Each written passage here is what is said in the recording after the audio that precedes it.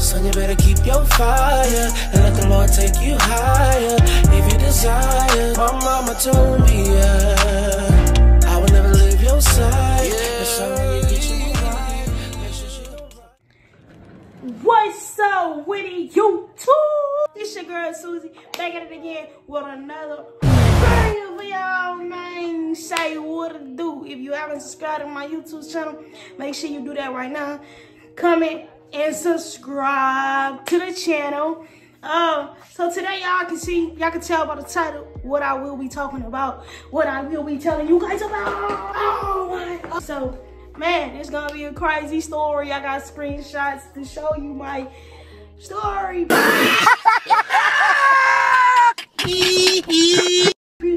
No, just playing.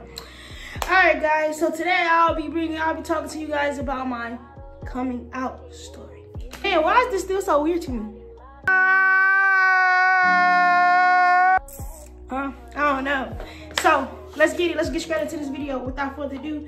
Alright, yeah, so my coming out story is kind of weird, cause like the way I did it was weird. So I was dating this girl, right? And it's crazy how I met her though. Let me get into this. So like, let me tell it piece by piece.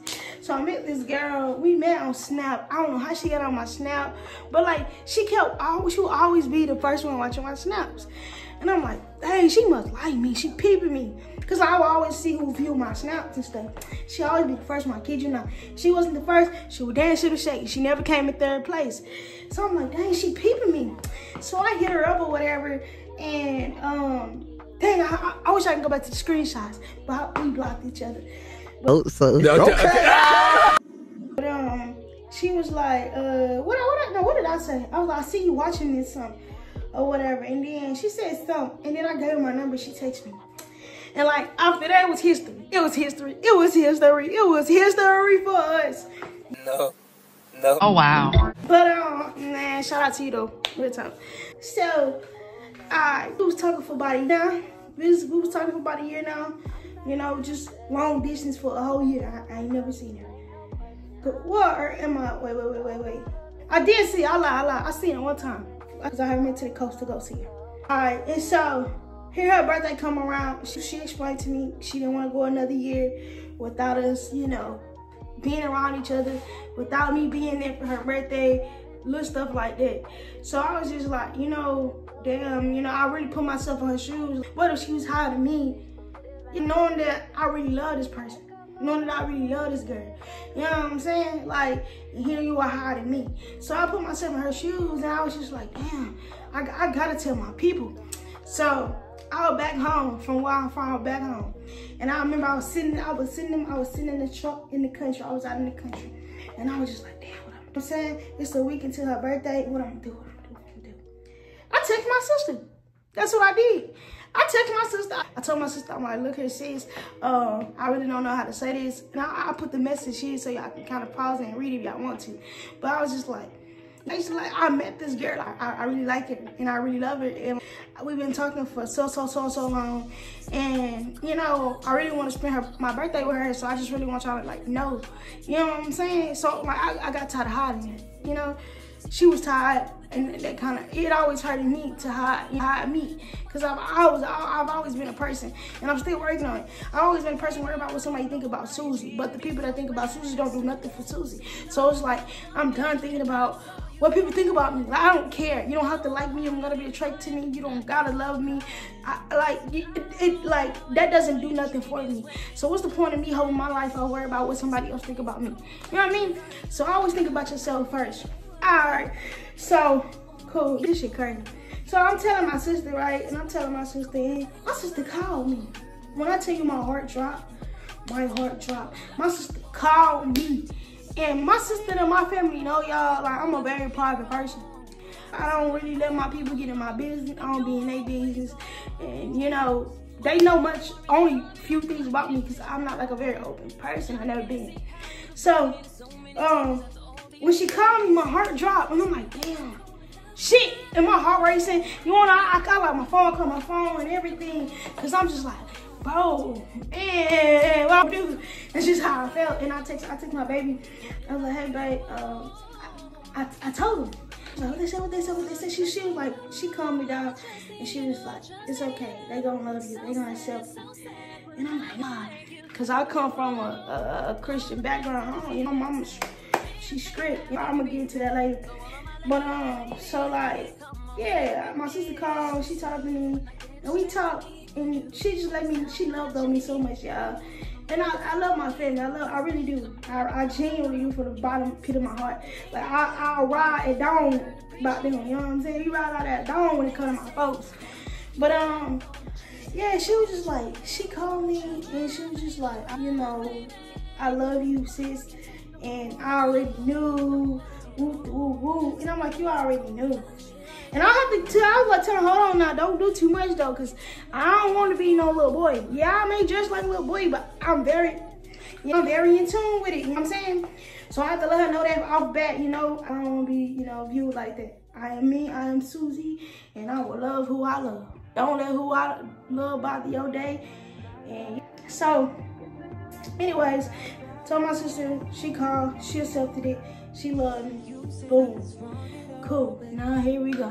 We got mama. We gotta tell mama.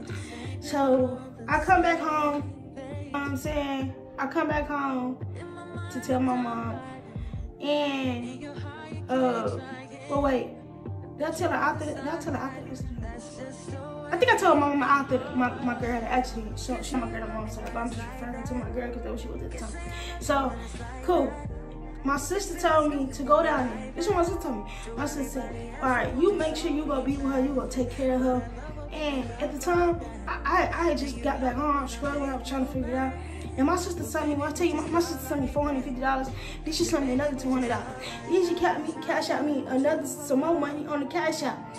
And I'm like, damn, my sister literally sent me $1,000 to come take care of somebody she don't even know from a candy paint. And I felt relieved. When I was dying, I felt relieved. Like, yeah, it felt good to love you out in the open. You know what I'm saying? It feel good not to like, to know I told somebody and they know. You know what I'm saying? It felt good to me to not, you know. But in the back of my mind, I'm still worried about my mom. My mom gonna say.